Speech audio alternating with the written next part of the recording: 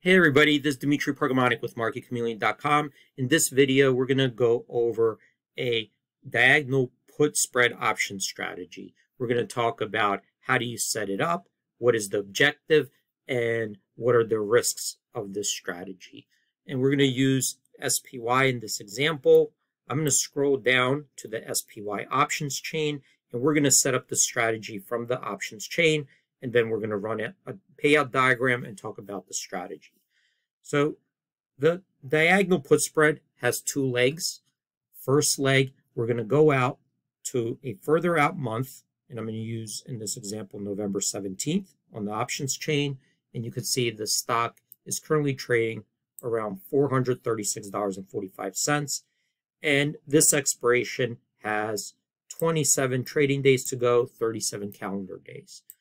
And we're going to go and get first buy and out of the money put spread. So the stock is around 436. Let's go to the 431 strike. I'm going to come over here, click on the ask, and this brings up a buy November 17th, 431 put, as you can see here, for $5.15. The second leg, we have to go to a different expiration, and in this case we're going to go to a more near-term expiration. So I'm going to come back here and let's choose October 20th.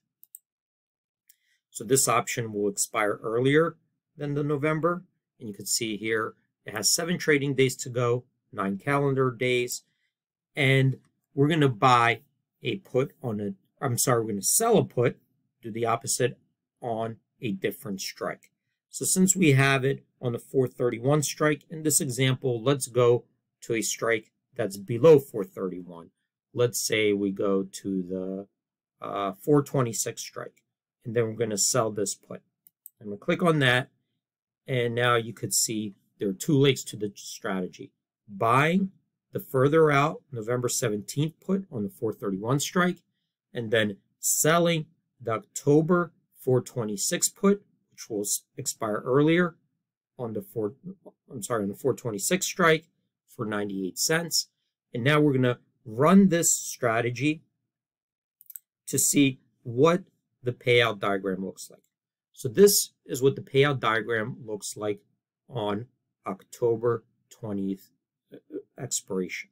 Because keep in mind, this November 17th put, that will not expire on the same expiration. That will still have time value and more days to go. So over here, we could see that the stock price currently is right over here, 436.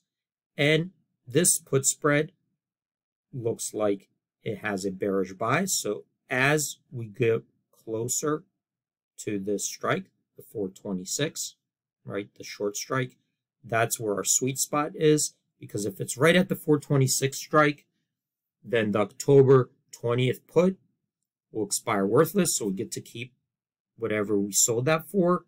And at that point, this 431 put will be in the money. So our sweet spot is if October 20th, it expires exactly at that 426 or a little bit above, so that put expires worthless. But as you can see here, if it continues to go down, and here let's expand the range.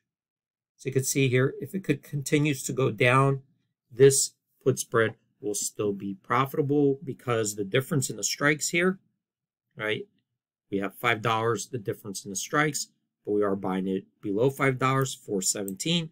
So if it just continues going down, you'll make the difference at least between the two strikes. On the way up, that's where our risk is, because if both of these puts eventually expire worthless, we lose that initial debit that we paid for it. Another thing to keep in mind, we are short delta, as we can see here from this payout diagram. We are long Vega. And the reason for that is because the longer dated option has more Vega, right? The further out you go, the larger the Vega is, and the closer the option is to the strike price, the higher the Vega. So here we are long Vega. We want implied volatility to move up. And the stock to drift lower to the 426 strike.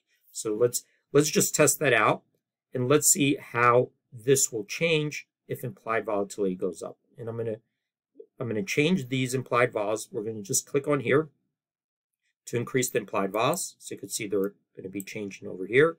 I'm gonna increase them. Now that we increased it, I'm gonna recalculate, and we should see this peak change. Let's go ahead and do that. And there you go. You see how much more profitable it will be if implied volatility increases. So hopefully everyone, this was helpful, and hope to see you guys in the next video.